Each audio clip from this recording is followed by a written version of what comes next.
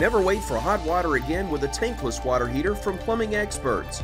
Tankless water heaters are easy, convenient, and now more affordable with a no-interest financing for up to 18 months. Stop with the cold showers and wasted water and call Plumbing Experts today. It's the Weather Xtreme video. This is the afternoon edition. This is for Wednesday, the 29th of July. I'm James Spann. Alabama's weather will stay rather unsettled for the next several days. A lot of clouds around, occasional showers, maybe a thunderstorm or two along the way. Good news, temperatures below average.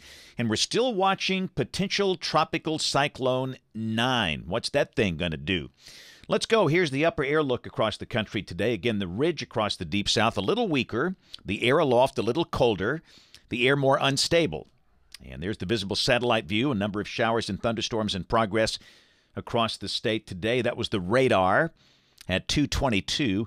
And again, if you missed the showers today, if you need some rain, you'll have plenty of opportunities in coming days. And yeah, no 90s. Heat, not a problem today. Look at those numbers. Birmingham, 81 at 2:25. Tuscaloosa, 79. Pell City, 77. And temperatures will likely stay below average through the weekend, and nobody griping about that. Flash flood watch for parts of Kansas, Oklahoma, Arkansas. The east is pretty quiet. Out west, a few excessive heat warnings in effect there because of a ridge. Chance of severe storms over parts of the high plains through tonight, and also parts of the far eastern Great Lakes. Tomorrow, there's a marginal risk kind of clipping the extreme northern part of the state, and also one up on the upper Atlantic coast. And on day 3, Friday, a marginal risk of severe storms just west of Alabama. Here's the rain for the next 7 days. Heaviest rain most likely on the South Atlantic coast with our tropical system. We'll see how that plays out. For Alabama, the amounts for the northern half of the state between 1 and 2 inches. And again, this is just an average value here. And then down to the south, lighter amounts as you move down toward Mobile.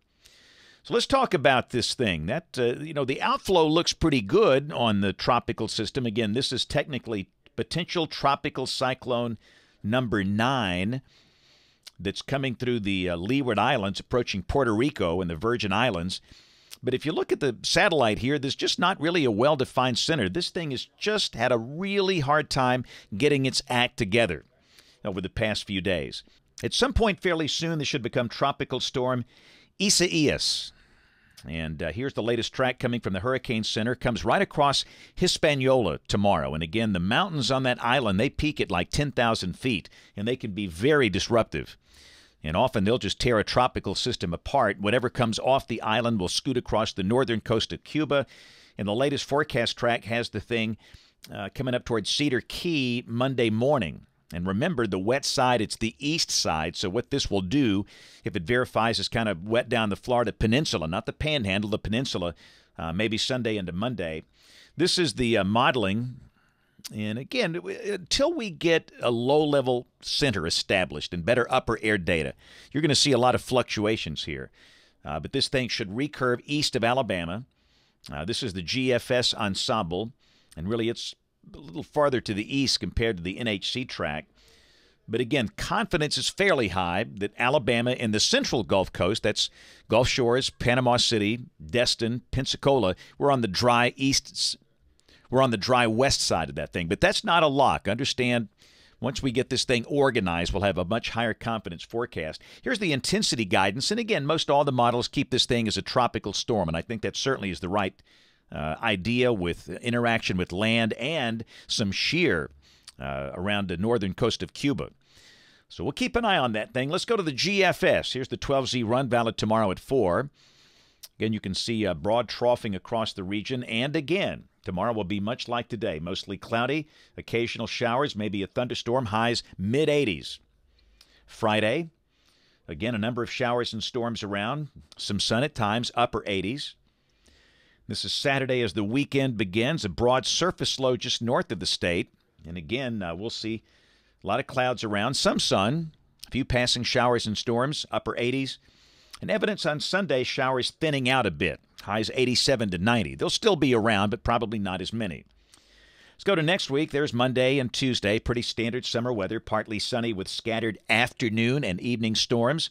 Highs around 90. And Wednesday, a week from today, a broad trough just to the west. And again, hot, humid, scattered storms, The high close to 90, which is below average a little bit for this time of the year. We'll go out 10 days, Saturday the 8th of August. The good news, the nasty heat bubble is way out west over the southwest United States. And again, there's a little weakness in the ridge here, so again, not much change if this verifies. Rain for Birmingham off the GFS ensemble. The mean, about 1.5 inches, but you could clearly see more than that.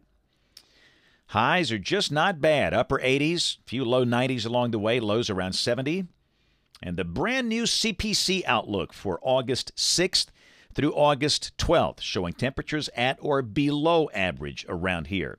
That's it for the Weather Xtreme video this afternoon. We'll have notes on the blog. The next video here by 7 o'clock tomorrow morning. If you can't catch us this evening on ABC 3340 News at 4, 5, 6, and 10 o'clock. Thanks for watching. Have a great evening, and God bless. Some things in life are just made to go together. Peanut butter and jelly, rock and roll, the sun and the moon. These things got Blake Sanders, the owner of KS Services, thinking, what can we pair with our superior heating and air service to make our customers even happier? Plumbing Experts by KS Services was born. So the next time you have a clogged line, leaky faucet, or water running all through the house, know there's a reputable company out there on call just a click away. Call KS.com, your trusted source for heating and cooling and now plumbing.